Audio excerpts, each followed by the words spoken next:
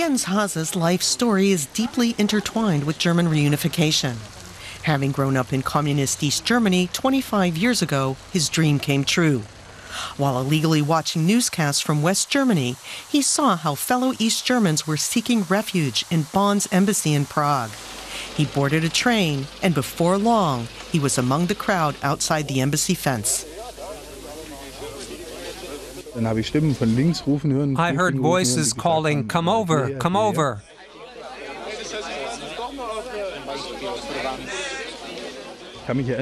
I remember being over the fence and that I was sitting in the mud, but it all happened so fast I can't remember everything.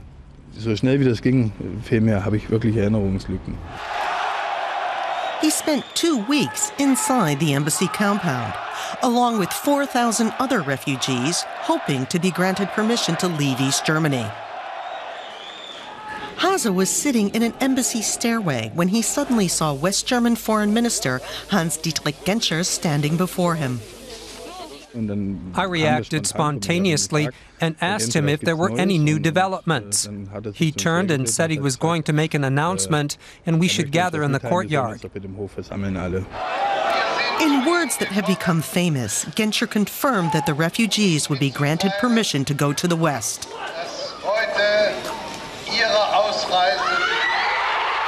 The rest of the statement was drowned out by cheers.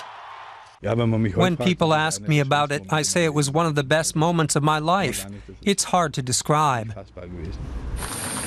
2 hours later, he was on a train, headed across the border to West Germany. He eventually settled in the Bavarian town of Günzburg, where he found work and fell in love. He never wanted to return and says Bavaria has become his new home.